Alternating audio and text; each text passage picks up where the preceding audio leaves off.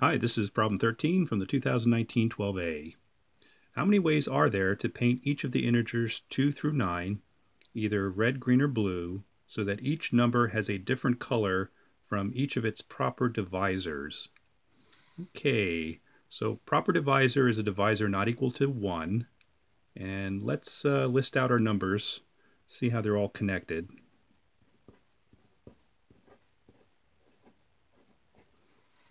Now 2, 4, and 8 kind of jump out to me because they all kind of share proper divisors with each other.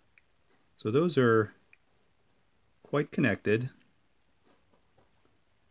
We have 3 colors to distribute among the 3 numbers 2, 4, and 8, and there really can't be any duplicates for this grouping of 3. And that seems to be like a simple permutation. Okay, so that's pretty helpful. Let's see what else is connected. We look like 5 and 7 aren't really connected at all. And those are kind of handy because whatever choices we make for 5 and 7, those are going to be independent choices. So that's kind of easy. 6 is connected to both 2 and 3, but 2 and 3 are not connected to each other. And 9 is connected to 3. All right, those are the connections. And let's see. I still like this grouping of 3, 2, 4, and 8 to start our count, because again, that's a simple permutation of the 3 colors distributed among these 3 numbers. So there's 3 factorial, 6 ways to do that.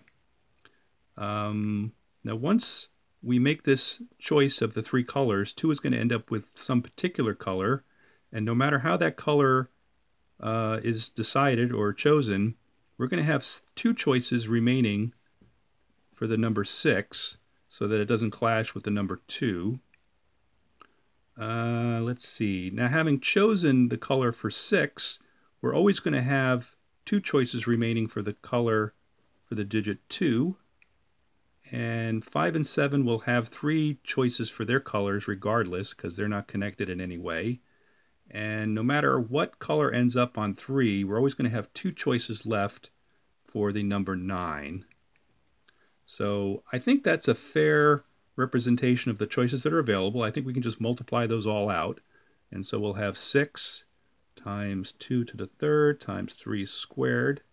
That's 2 to the 4th times 3 cubed. That's 27 times 16. 62, 27. 432 for choice E. So I think that's the right answer, but being a complicated counting problem, I'm never 100% sure. I can usually get to 90-95% confidence, but that's often the best I can do. So hope that's right. Take care. Bye-bye.